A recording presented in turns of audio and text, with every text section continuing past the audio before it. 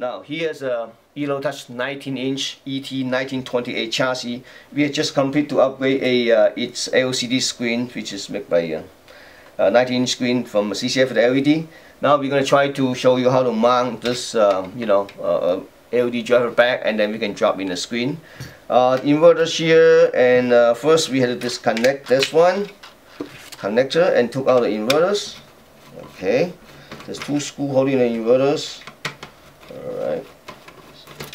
Okay, there's plenty of space. We set it aside. If you look at this, our usually comes with two adhesive mounting poles, but in this case, probably we only need one, because we try to use one of the screw poles. So we can screw here, and this one peel it off. Just plug it in. Okay. So next thing we need to do, peel off this one, and then align this screw hole. That's it. Okay. So we're gonna put back the screw. Again, at the beginning of this video, I was showing to you this our LED drive is already configured to the same pin assignment as this inverter board. So you just directly plug it in. That's it. So it's ready to drop in the LCD screens.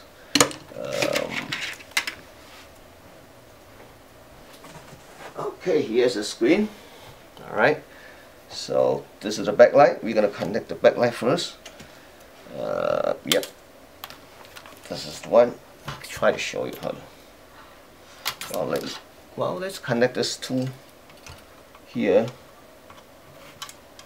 Alright. One, two, and then you drop in like this. I'm not sure you can see or not, but let me connect it. I can show you later.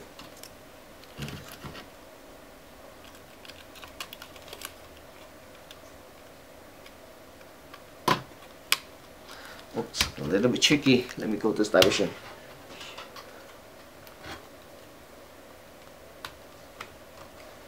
It's done. Let me show you here. Oops. Oh. See this? It's done. Okay. So just drop it in.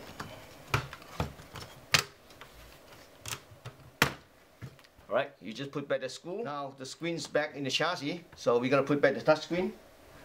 Alright, here's a touch screen. Okay, so let me move this aside a little bit here and set the touch screen here.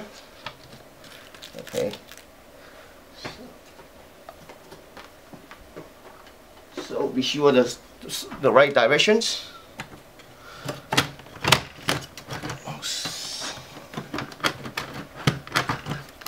It's in, and then you just connect this here, and just put back the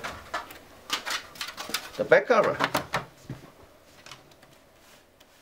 That's it. Thank you for watching.